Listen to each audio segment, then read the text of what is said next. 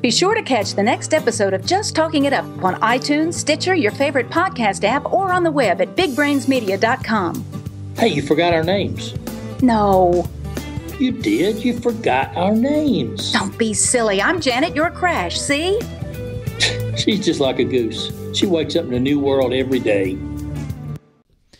It's the Weather Xtreme video. This is for Tuesday evening, the 11th of December. I'm James Spann. Raw, cold, and interesting weather as we head toward Christmas. Maybe some fun times in the land of voodoo for those people that like snow. What's the deal? Let's get in there and talk about it. We'll take a look at some of the sky cam shots. That's about the only camera I could find where the sun is shining at mid-afternoon. That's coming from Tuscaloosa. But even there, they're sitting at, I think, 45 at the county courthouse at midday, despite the sun. Now, in Trussville, just east of Birmingham, it's cloudy, and they're sitting at 38 degrees at 2 o'clock.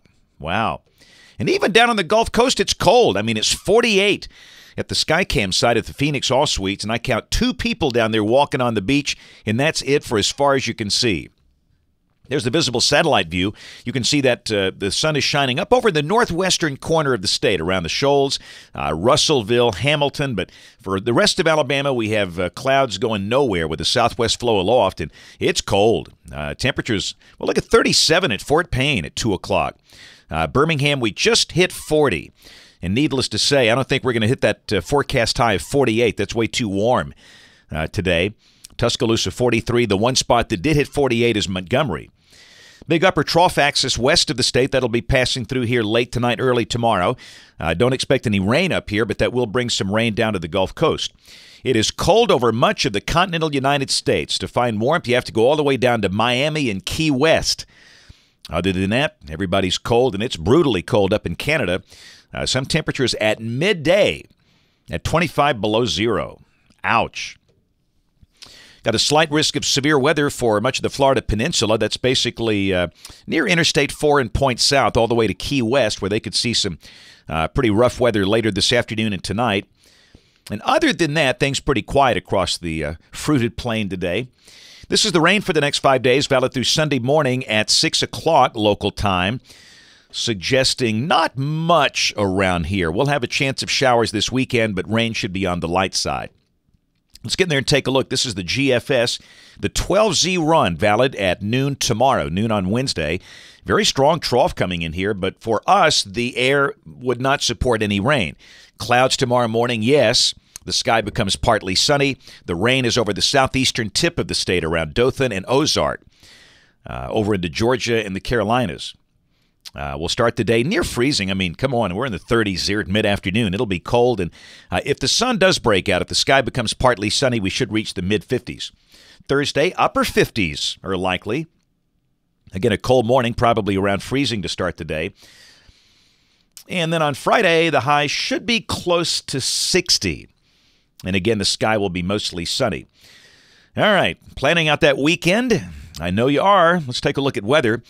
Very strong wave over the nation's midsection. Down below that, a surface low, sub 1,000 millibar low north of Kansas City. And this run is more aggressive with the moisture return, showing showers developing during the day Saturday. The run we showed you this morning had the showers arriving Saturday night. But this is suggesting we could see some rain at times during the day, and nothing really heavy.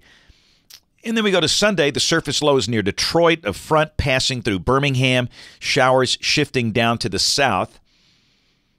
And, the GFS just goes nuts in the model output statistics. If anybody keeps up with that, it's got like 73 on Sunday. We don't buy that. That's way out of line, but maybe low 60s. And then Monday of next week, we should turn cooler. Highs drop back in the 50s. The front stalls out near the Gulf Coast. And that would suggest a chance of showers near the coast or just offshore. We would be cool and dry, but ooh, boy. Goodness. This is midday Tuesday. A closed, deep 500 millibar upper low sitting on the Alabama-Mississippi border around Tupelo and Hamilton. And ooh, what do you say? You know what we say. Upper level, cold core upper low, weatherman's woe. And some weird things can happen underneath those things.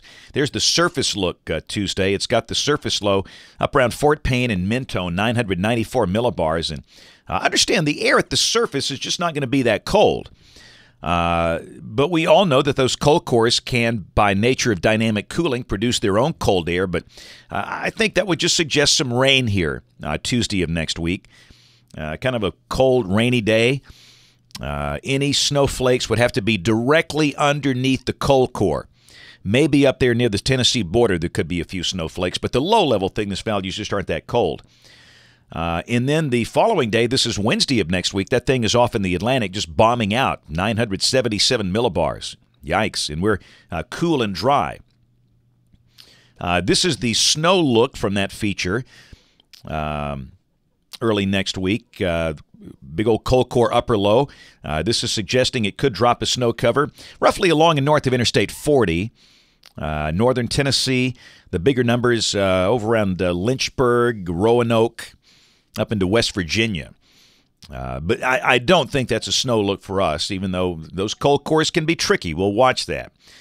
All right, now the fun starts for the Voodoo Land snow fans. December 22nd, Christmas Eve. Very deep trough, and down below that, in response to that, a surface low is just south of Destin and Fort Walton Beach. Just where you want to see it, for us to be in the sweet spot for snow. The critical thickness line is just south of Birmingham. And look, if you're new to this, whenever we say Voodoo Land, that means there's no skill out here. But I'll say this, the models have been advertising these kind of things for days, the European too. So there's some credibility maybe to the idea of some winter weather mischief a time or two in late December. Whether this happens or not, we don't know. This is the projected snow cover from that. This is the snow cover expected the evening of the 22nd, and this is showing maybe the chance of a little snow cover, not much, over North Alabama, basically from Birmingham north. So we'll see. And then on the 24th, Christmas Eve, it's just cold. The gates to the Yukon are open at 10:35 high over the Dakotas, and Christmas Day would be cold and dry.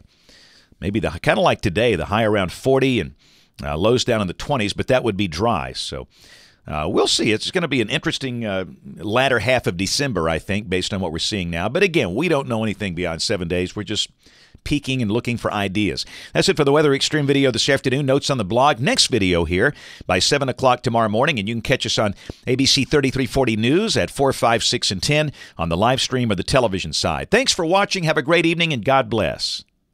Hi, I'm Steve Sample with Bama Talk. Don't miss a single episode of Bama Talk Show, available now on iTunes, Stitcher, or your favorite podcast app, and on the web at bigbrainsmedia.com.